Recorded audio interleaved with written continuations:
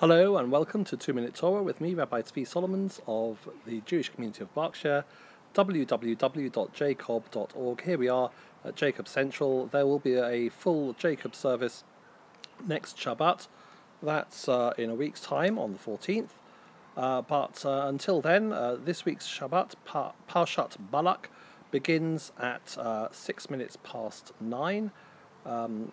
Shabbat service this evening will of course be at 7:30, and then tomorrow morning the JCoB service will be at the usual time of 9:30, and then Shabbat goes out tomorrow at 26 minutes past 10. Next week Shabbat begins at 6 minutes past 9.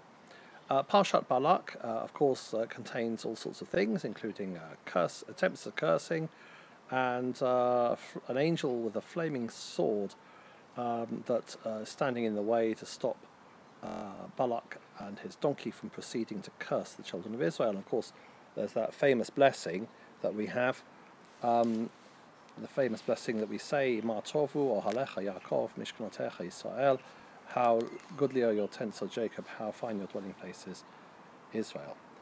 Here we are, sitting under a canopy here. This is where we daven pray in our tent, as it were. Our service, our community is called JCoB. Our services are warm and friendly. We have lovely gardens, you can see behind us. So I just want to say how appropriate it is this week that we're reading Parshat Balak. We shall be reading it outside in the garden. We shall be saying Ma tovu ohalecha Yaakov, as we always do, under the tent. And the Midrash says that they arrange their tents in such a way as to be modest, as to not see inside the tents of the neighbours. As we all know, when you have neighbours, it's very important not to encroach upon their privacy, not to try to find ways of intruding into their business.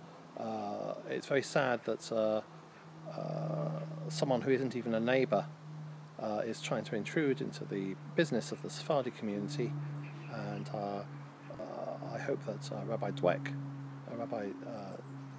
of the Spanish and Portuguese synagogue in London, who is the senior rabbi, will be given the respect and honour that he deserves to, as it were, maintain his independence and keep his tent out of the prying eyes of those who would wish to see inside it. It's not their business. And Shabbat Shalom to everyone.